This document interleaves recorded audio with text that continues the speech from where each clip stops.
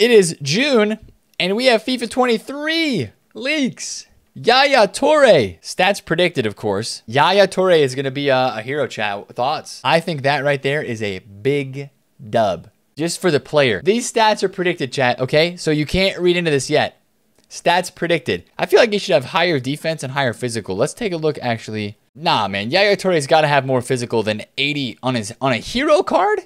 81 physical? I know it's stats predicted, but I think it's got to be higher than that. We need a Yaya Toure card like this one. That would be a good early game Yaya Toure with 99 strength. That'd be a pretty cracked card to start off the year. And then here's the other one.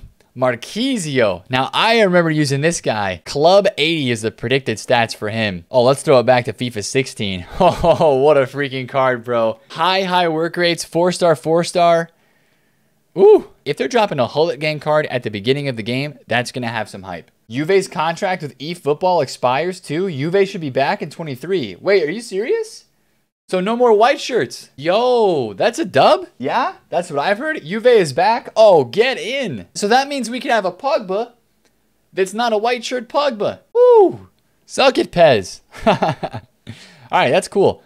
So we'll see if we get any more of these, but Marquisio and Yaya Toure, that's pretty cool. I can't lie, chat. There's a lot of potential. It just all depends on the stats per usual, but I think that's a dub, man.